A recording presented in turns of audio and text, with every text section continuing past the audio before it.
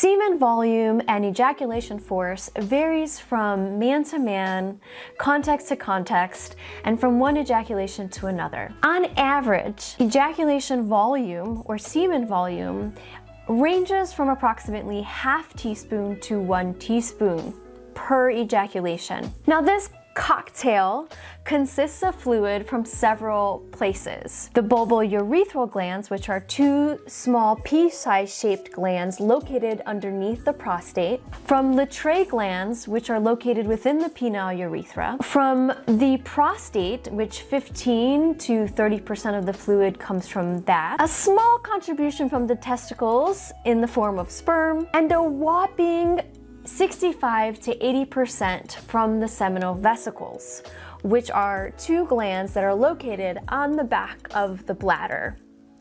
And this fluid is protective fluid for your sperm. Semen volume is dependent on several factors such as age, hydration, nutrition, vasectomy, prostatectomy, ejaculation frequency, and your overall health. Weak ejaculation often coincides with perceived low semen volume. The force of an ejaculation also varies and are influenced by several factors such as age, medications, retrograde ejaculation, decreased levels of male sex hormone, and weak pelvic floor muscles. Luckily, low semen volume is not a cause for medical panic. The experience of orgasm and ejaculation is personal, and it will vary from man to man, experience to experience. There's no correlation between semen volume and sexual satisfaction in men. So if you're concerned about your semen volume or ejaculate force, the question isn't, why is my semen volume low?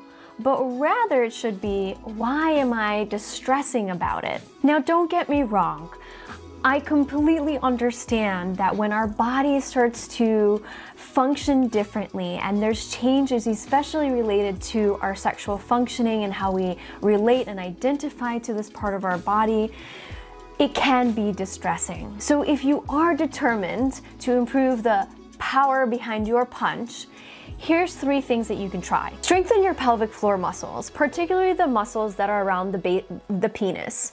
So you have the bulbospongiosus muscle, and you have the ischocavernosus muscles on the sides, and then the transverse perineal muscles here. Now these muscles are intimately involved in the ejaculation process, and they contract and relax rhythmically and involuntarily to help expel semen from the penile urethra. Work on building your sexual appetite. Arousal and desire are the biggest power producers for sexual satisfaction. So maybe you can think about ways to build your sexual energy and to keep that simmering throughout the day. And lastly, there are some medications out there that can help to improve your sexual functioning. But just know that medications are not the single be-all answer for the solution to sexual health difficulties. That being said, there's no magic bullet here, fellas. Sexuality is complex and deserves a whole person approach when we're dealing with sexual health concerns. And remember, you have more to offer as a sexual being than just your penis, your balls, and the fluid in between. Thanks so much for watching. If you found this video helpful, please subscribe and hit the like button below. This will help other guys in your situation also find these resources sooner than later. If you're a penis owner who's currently struggling with pelvic pain, you're not alone. Check out the Men's DIY Pelvic Pain Relief Program. The link is in the description below.